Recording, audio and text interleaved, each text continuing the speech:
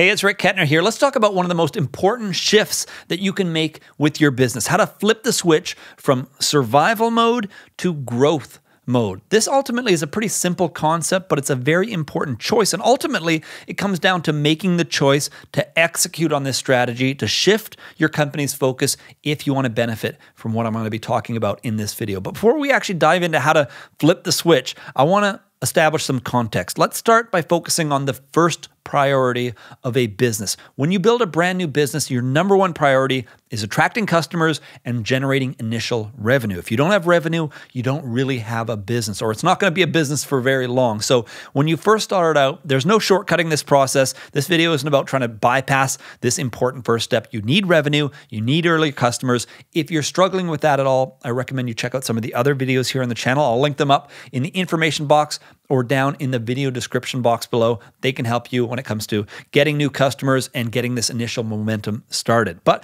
once you've kind of passed that stage of the business, it's really important that you make a choice between the two different ways to continue to operate your business.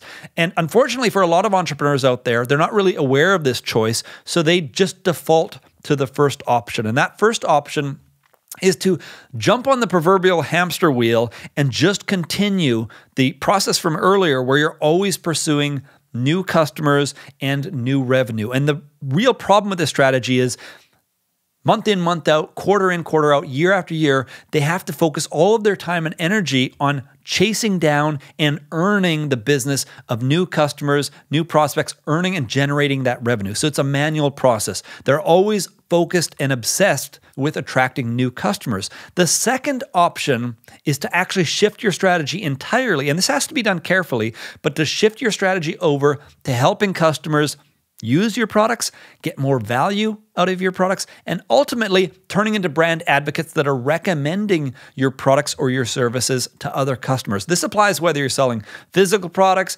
digital products, online services, in-person experiences. Doesn't matter what you're selling. This shift is moving away from having to earn every single new sale on your own and always be focused and obsessed about earning new customers versus turning your business into an organic growth engine where happy customers turn around and promote your products and services to new customers. And of course, this can create a virtuous cycle where customers are leaving positive reviews, they're spreading the word through word of mouth and referring your products to other people. And of course, they're conducting in repeat business. They're coming back to you for even more. Even if you only sell one product, they might come back and buy extra copies or extra units to share with family and friends. So the whole idea here is you want customers so happy, so satisfied that they become your number one source for generating new business. Now, I think the reason why many entrepreneurs don't ever explore the second option is that they get caught in the trap of the first option, right? They started their business right off the bat. They had to attract new customers. They had to generate revenue, and they just repeated this pattern. And over time, they became more and more dependent on their next customer because as the business grows, revenue grows, but of course, expenses grow, and you're always in this rat race where you need your next sale. You need more customers, you need more revenue, otherwise the business just falls apart. And so it's very easy to get caught in this trap where all you can think about is where you're going to get your next revenue. Every month, every quarter, every year, you just need to figure out where you're going to get more revenue from. And that can leave entrepreneurs completely blind to other options, blind to the fact that many customers, unfortunately, that buy a product or service, even if they don't return it, they may not be particularly happy. They might never have figured out how to use it. They might have figured out how to use it, but then never really followed through on actually using it. They might not be satisfied. They might not be happy. And so a lot of entrepreneurs are so focused on new customers that they aren't even aware of the reality with so many businesses today that customers, they bought the product, now it's buried in a closet somewhere, or they downloaded the mobile app and they've since deleted it, or it's buried in a folder somewhere on their phone, or they've subscribed to some online service and either they dropped off after a few months or they've maintained their subscription but have just never really gotten into using the service, whatever it might be. And the other interesting thing, and I think a lot of entrepreneurs fall into this trap, is they just assume, hey, I've solved the problem, right? The customer came to me, they came to my business, they had a problem, they had a question on Google, or they clicked an ad on Facebook, they came to my website, they found my solution, they bought it, and the onus is now on them to figure it out, to use my solution to solve their problem.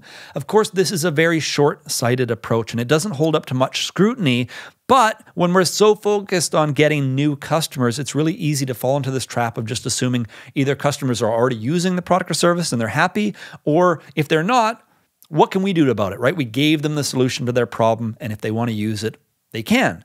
But of course, at the end of the day, if we really want to create this positive virtuous cycle where customers are leaving positive reviews, they are coming back and engaging in repeat business, they're spreading the word through word of mouth and turning into brand advocates that actually help us promote our products and services to a larger audience. If we want to achieve those things, it's not enough to just leave this in the hands of customers and to say, well, you figure it out. We need to take an active role in making sure that they're using our products, that they're getting the most value out of our products, and at the end of the day, that they're so excited and so in love with our products and services that they're recommending them to others. So that's really the focus here. And more than anything, because I'm going to do a follow-up video to this video, but more than anything in this video, I just want to focus on establishing this choice. This choice between maintaining the status quo and always being on the treadmill or the hamster wheel of having to earn new customers, or turning your business into an organic growth engine that brings customers, new customers to you on your behalf without you necessarily having to put in a bunch of extra time and effort. So that is the focus of this video, just establishing this choice, allowing you to see the two different options.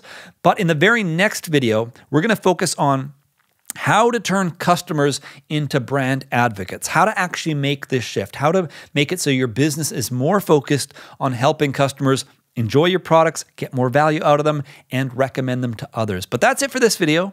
If you enjoyed the video, please click the like button here on YouTube to let me know. Lets me know what kind of content you enjoy and what kind of content I should create more of in the future. And if you're interested in the very next video or other videos on business, marketing, or entrepreneurship, I recommend that you subscribe to the channel here on YouTube and that you turn on notifications. That way you won't miss out on the next video or any future videos. Thank you for watching. If you have any questions at all about anything that I covered here, let me know down in the comment section below. But otherwise, I'll see you in the next video.